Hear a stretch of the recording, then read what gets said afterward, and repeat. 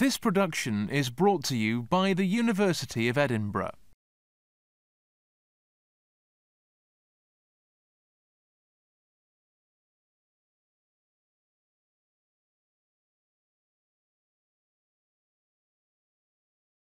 This is a Fourier series. Now, one of the things I'll sort of get out of the way at the start, and I'll cover on Tuesday when we actually get onto the details of Fourier series. One of the things is that I'm going to use slightly different notation to what they teach in the maths course. Just slightly. The lectures are different. I think one example is I'm going to call the period of a waveform t, because we deal with signals, and signals last for a certain time. And I'm going to use capital T to represent the length of a period.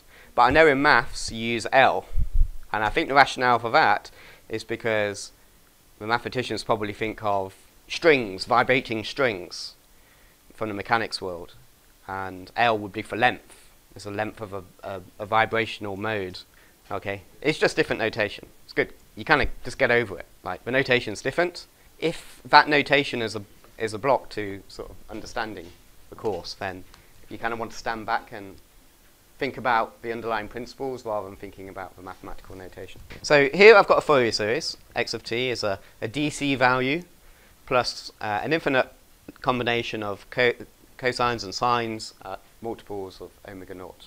So this is a block of text which I don't like. I need to break that up into bullet points. Just as an aside, sort of reason you get blocks of text like this is because it matches what's in the handout. Anyway, I might just read it, because just to hammer it home. Since it is straightforward to find a solution to an ordinary differential equation that describes a system when a sine and cosine wave is applied to the system input, then using linearity and signal decompositions, it's straightforward to find a solution when a more complicated signal is applied to the input. And that's it. Okay. This is a signal decomposition.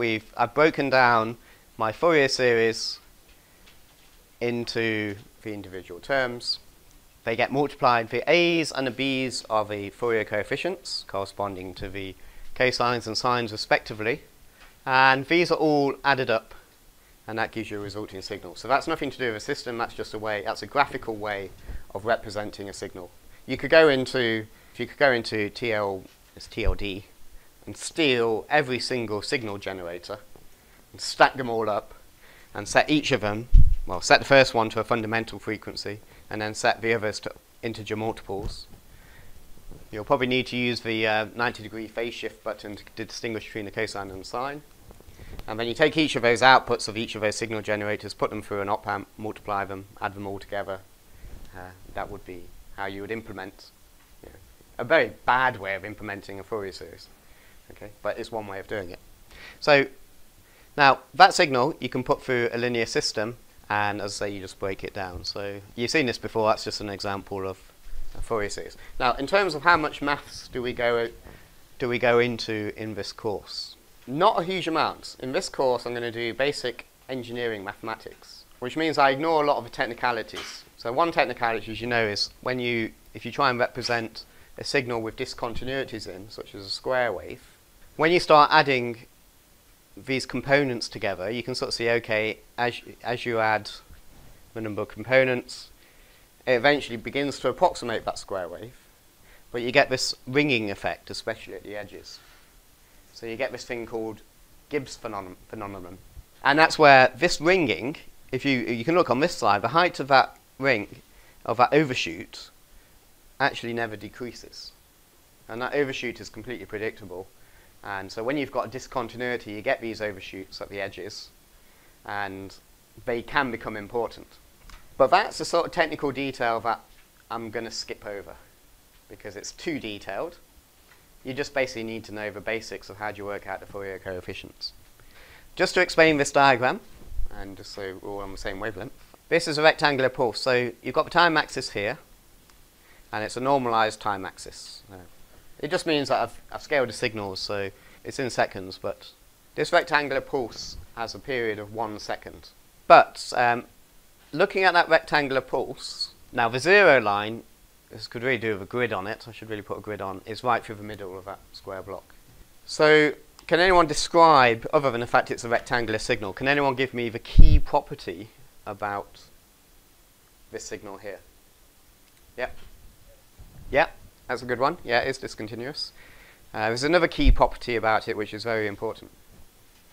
So it's a mirror image in amplitude. So you're almost there. Go on. Yeah, well, it does. The fact it goes between -1 and 1 was a little bit arbitrary, but okay. Yeah, between you, you're getting towards the answer. So yeah. Yeah. So who shouted that out? Well done, whoever sort of shouted that out. It's an odd function. Right, it's not odd as in it's weird. It's an odd function because if you took the time at -t and looked at the time at +t, it's the signal is the opposite value. If a signal is odd, when you come to work out its Fourier series, can an odd signal have any cosine components in its decomposition? So basically, can you make a square wave out of cosine components? Nope. Yeah, so there's some shake of the heads. If you've got an odd signal, you cannot, yeah, imagine you're breaking it down into like atoms. You can't, and they're building blocks. Imagine you've got Lego. You can't take a cosine, which is an even signal, and make an odd signal out of it. The blocks don't fit. So therefore, for this signal here, which is an odd signal, all the cosine components are equal to 0. And it's also, so that's why it just says the sum of the sinusoids. And it also will turn out, for this case, you'll notice that the even harmonics are also 0 as well. It's only actually got odd harmonics. And that's another result for this particular signal. So this is a fundamental, omega naught. The fundamental frequency is 2 pi times f naught, where f naught is a fundamental frequency in hertz. F naught is 1 over the period. The period is 1. So this frequency here, fundamental frequency here, would be 2 pi. This will be 6, let's get this right, 6 pi, 10 pi, and 14 pi, and so on. This production is copyright the University of Edinburgh.